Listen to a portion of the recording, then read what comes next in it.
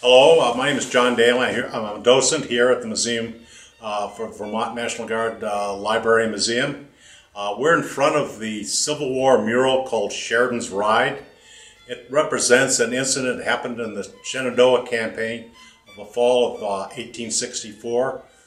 Okay, this is the moment when General Phil Sheridan came and reestablished control of the, at that point, disintegrating Union forces at the Battle of Cedar Creek. Cedar Creek was the town that the Army had bivouacked, the Union Army had bivouacked on the morning of October 19th. The Confederate Union forces surprised the Union forces in the morning in the fog, started pushing them up and rolling up the campsites. And the last campsite was a campsite which had a division that had the Vermont Brigade in. So what we see here is General Phil Sheridan coming from Winchester, Virginia, which was further into the Shenandoah Valley. He had just come back from Washington, D.C., heard the gunfire, the cannons rolling 12 miles away. He and his staff that were with him rode for 12 miles as hard as they could, trying to get to where the battle was taking place. He was supposed to be the commanding general here for the Union forces, and he was away from his post, duty, talking to the government in Washington that prior day. So when he got here, he rode so hard on his horse that he only had one person left in his staff, about 20 people. The rest of them were falling behind him. And his horse you see here is a horse called Rienzi. This was a famous Morgan horse that he absolutely loved, and it's just a famous Vermont breed called the Morgan horses. And actually this ride made the Morgan horse famous. What you see here is the Union troops noticing he's coming up. There's an officer off to his front who's waving his hat, and this was a member of the staff of his cavalry forces, telling him what was going on.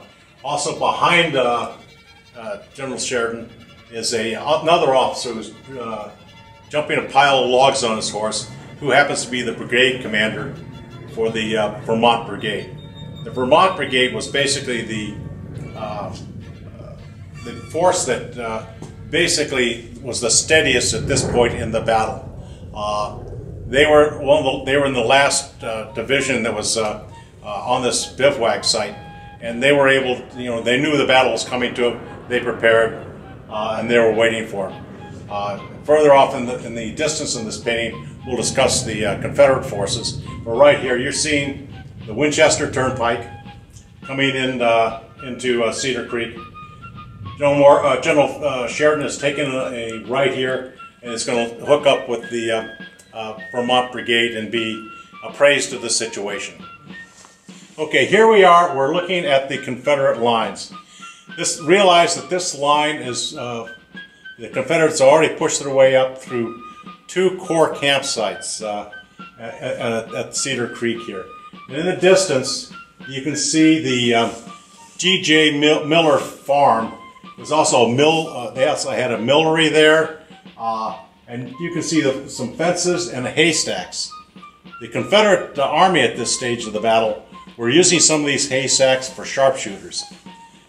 Near the farm you can see General Early, General Gordon, and in the distance near the haystack is General Fitzhugh Lee. Those were the three Confederate generals that the artist Charles Andrus put into the mural. You can see the line of Confederates. They were behind stone wall at this stage of the battle. This was as far as the Confederate forces got. Soon after General Sheridan came to the battle site, he was able to get the troops reorganized, and they eventually moved forward and finally pushed the Confederates off the battlefield. Confusion of the battle, you can see some trees in the distance, and the trees in the distance basically eventually were General Custer and his cavalry brigade move through out of sight there and start to flank on the left flank of the Confederate troops. And that was basically the end of the battle. As soon as they realized that the Union troops were now organized, cavalry was coming in on their flanks, they moved off the battlefield. Okay, let's cover this section of the mural. Again, it's covering the incident just as General Sheridan is approaching the battlefield to take command.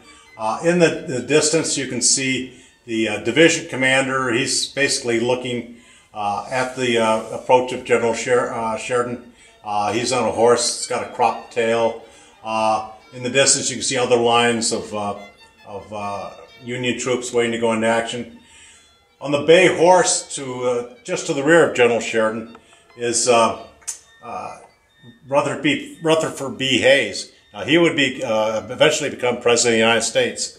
When this mural was done in the late 1880s, they did not realize there was actually another future U.S. president on the battlefield, and that was William McKinley, who was doing basically a runner that day between the commanding officer and various units on the battlefield. On the back and behind General Sheridan is the one staff officer who was able to keep up with him during the ride. There's still about 18 more staff officers, but they're stretched out on the road behind him, coming from Winchester. In the lower right corner here, you can see General Custer. He and the other officers behind him are all part of the cavalry element of General Sheridan's army.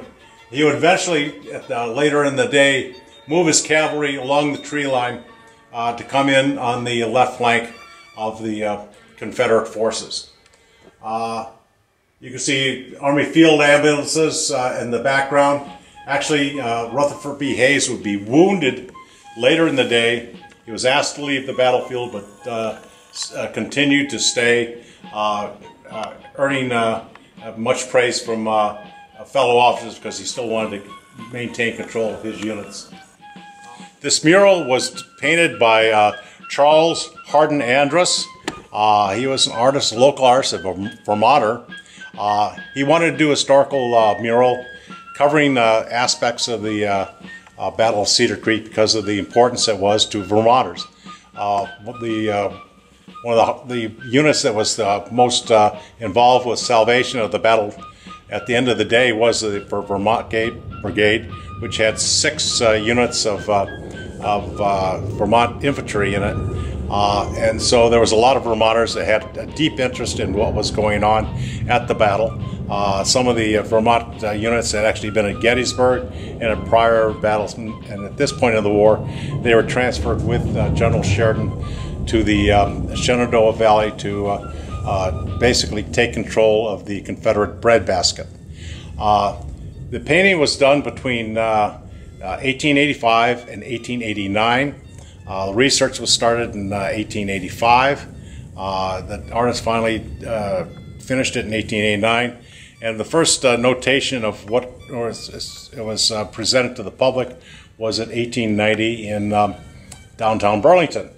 After that, it probably went on some tours locally throughout the state where the artist would go around, unroll the mural, present it in a theater of some kind, talk about it, and hopefully you had many people who has had personal experience during the Civil War with the battle would be in attendance and would show enthusiasm for what they and their relatives and other people that they knew had done during that Civil War. The interesting thing about this mural is large enough to be hung in a theater canvas, location, but when they got done with it, they would roll it back up, and there's a box much shaped like a very long canoe, which this was just dropped into, and they would put it on a cart and then transport it to the next location. We know that it was on public display from about 1890 to about 1914. We know the only locations that have been, we know for sure were in Burlington, but after that we suspect that it probably had made rounds to local theaters throughout the state of Vermont. Eventually it made its way to a National Guard armory in the 1970s and was left there for many years. When we got it here at the museum, after the National Guard Army found it and donated it to the museum, it was in a much poorer shape than it is right now and needed to be restored. The relative of the original artist came forward and donated the money to have the mural cleaned, and over a 2-week period a restoration expert came into the museum and cleaned it off inch by inch. I can personally say that I saw what was going on at that time, and as each area was cleaned, you just, wow, I'd never, didn't realize that was what this particular area looked like, and the details started popping out. It was very nice to see what actually a good restoration can do. Just wanted to mention that some of the lifelike faces on these personnel that's in the mural, the artist actually dug up contemporary photographs taken during the Civil War, and he used them for the faces. The photo of the horse Rienzi was actually taken from a photograph. General Sheridan's was another photograph, and actually most of the faces you can see here were taken from Civil War photographs. So these represent people that actually were in the war for the Union side at that time. The horses representations are also from various portraits that were done, like Rutherford B. Hayes. His horse, I'm sure, was one of an example of them. But you can, anything that looks very particular as far as faces, that was taken from a photograph that the artist had seen and used that person as the representation in the mural.